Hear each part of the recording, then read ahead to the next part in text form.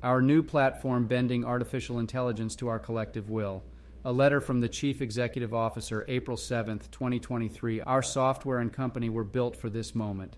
The advent of more generalizable artificial intelligence systems has begun to materially transform and advance the business we founded nearly 2 decades ago.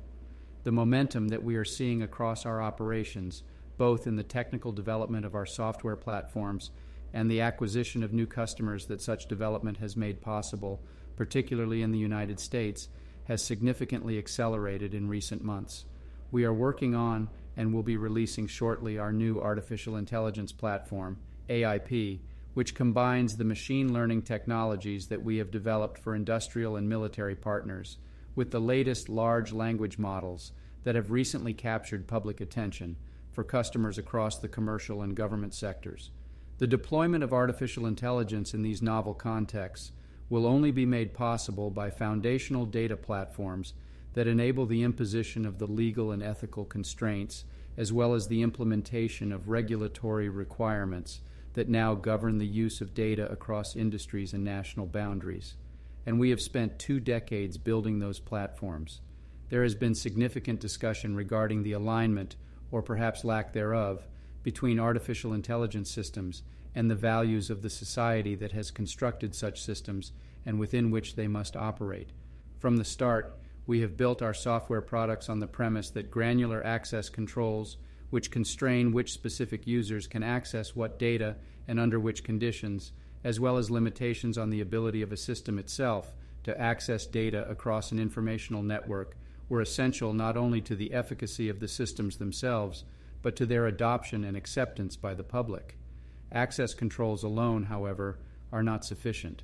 We believe that the principal features of our software, which allows for the imposition on data of what we describe as an ontology, a means of ensuring that such data reflects the structure of and actual objects in the real world, and incorporates branching capabilities that we have developed for the data models themselves, will come to be required by organizations that seek to implement artificial intelligence within the legal and regulatory, as well as moral, confines of their enterprises. Every large organization in the world will soon require a system with these capabilities.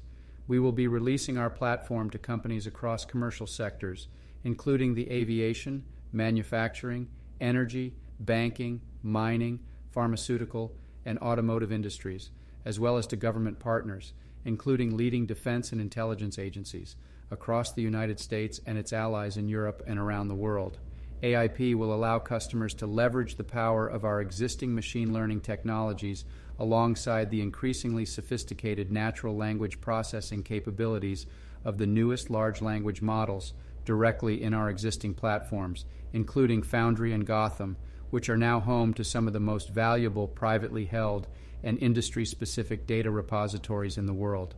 The first version of AIP, which will constitute our 4th platform after Gotham, Foundry, and Apollo, is currently under development and will be available to an initial set of strategic partners in the coming weeks and no later than the end of May. We are proceeding with the early release of a working version of the platform with the intention of allowing AIP's capabilities, both intended and emergent, to reveal themselves over time through further use and refinement in the field. Our platform will be critical for allowing domain-specific proprietary networks to integrate and metabolize publicly available information alongside privately held data. The union of public data sets, such as the corpus of text and information available on the Internet, with privately held repositories of information maintained by government agencies and companies, will transform the latest large language models into something more than objects of popular fascination. It will be the joining of the public and the proprietary in alignment with the idiosyncratic and industry-specific requirements governing the use of data in each domain that will ultimately unlock the full potential and operational value of these new systems. At the most foundational level, software provides an interface, a means of interacting between the human mind and a computational machine. There has always been some degree of friction in translating the desires and creative instincts of a human operator into direction that a computational system can understand and apprehend. The development and refinement of large language models alongside our existing machine learning capabilities has now opened up a whole new means of interacting with machines that has never before existed. This emerging group of technologies will ultimately allow not only thousands but hundreds of thousands and even millions of users to interact with and manipulate data sets that until now have been functionally invisible to most people. Some degree of technical proficiency on the part of users has for the most part been required in order to meaningfully iterate with and interrogate a data set, or more often a constellation of dozens or even hundreds of integrated data sets with anything more than a basic set of queries or search parameters.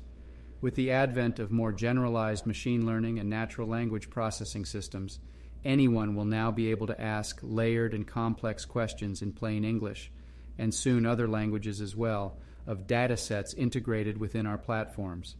An intelligence analyst working for an allied nation in Europe, for example, might prompt AIP as follows. The layered nature of this sort of query is what makes the ability of a user to interact and iterate with the system through plain language prompts so valuable, opening up data sets and data models for exploration by an entire class of non-technical analysts across an organization, while ensuring that users are only able to interact with data to which they have access.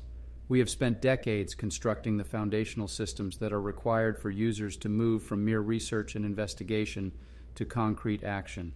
The software we have built already allows enterprises to limit or expand the functionality of the software itself. It will soon allow users to move fluidly between the development and use of machine learning capabilities and large language models across public as well as private networks.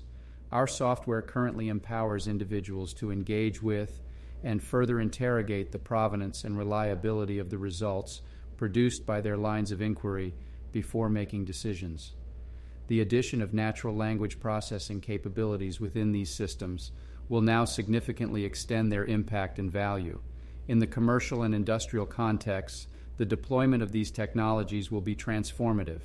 A scientist searching for new drugs at a large American pharmaceutical company, for example, might ask AIP the following. We are now developing a capability that will allow anyone through simple written questions to find the answer within seconds and iterate further through subsequent inquiries and the refinement of models. An even further acceleration of progress will come from enabling the system to develop queries and iterate on its own. The results derived from these investigations, however, will only be useful and of operational value if they conform to ethical and legal norms. Such conformity is only possible if the data that is being queried has been integrated, as well as segmented and isolated, in alignment with the regulatory requirements of domain-specific private networks, such as those imposed in the healthcare or intelligence contexts. The risks of these emerging artificial intelligence capabilities to individual rights, and even perhaps to our own physical safety, are significant and apparent to most. It may be the case that consciousness or self-awareness is not the result of a discrete or specific set of relationships within a network of connections, such as the human brain, but rather merely an emergent property of a sufficiently complex system. Put differently, consciousness, or its functional equivalent and therefore some form of autonomy, might necessarily arise from a sufficient degree of complexity within an informational network. It is clear that the sophistication and complexity of these latest systems will only continue to increase. The challenge will be to ensure that such technologies remain subservient to our collective will.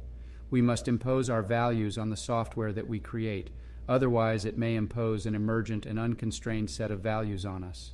It is essential that the systems we are constructing align with our directives and reflect our philosophical and moral commitments.